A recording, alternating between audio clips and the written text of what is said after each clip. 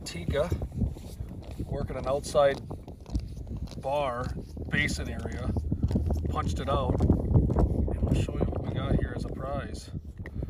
Come on, get out of there.